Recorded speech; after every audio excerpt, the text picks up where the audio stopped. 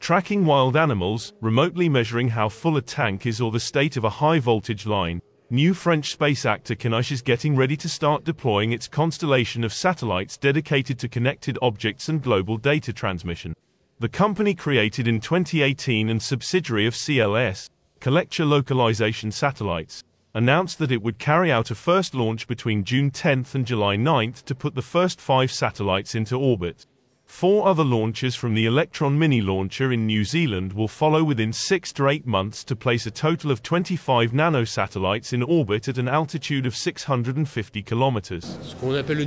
Anywhere on the globe, we will be able to connect any object with data that will be retrieved in 10 to 15 minutes maximum, Kinéis boss Alexandre Tisserand said. If we put aside Elon Musk, there are very few players who have carried out this kind of deployment of constellations, and in Europe, apart from OneWeb, we do not have any, he congratulates himself. The project is based on the heritage of Argos technology, implemented for 40 years by CLS and its parent company Kinéis, and of which Kinéis took over the operation of the 9 satellites in 2019. But while an Argos satellite weighed several hundred kilograms, those of Kinéis weigh around 30 and have greater capacities. A small, low-power transmitter will send data on the object to which it is attached, whether it is the location of a cargo container or a ship, to the satellite several times a day by radio frequency. The startup, which raised €100 million in 2020 to develop, build and launch its constellation, plans to exceed €20 million in turnover in 2026 and around €100 million by 8 years, which is the lifespan of this constellation, according to Alexandre Tisserand.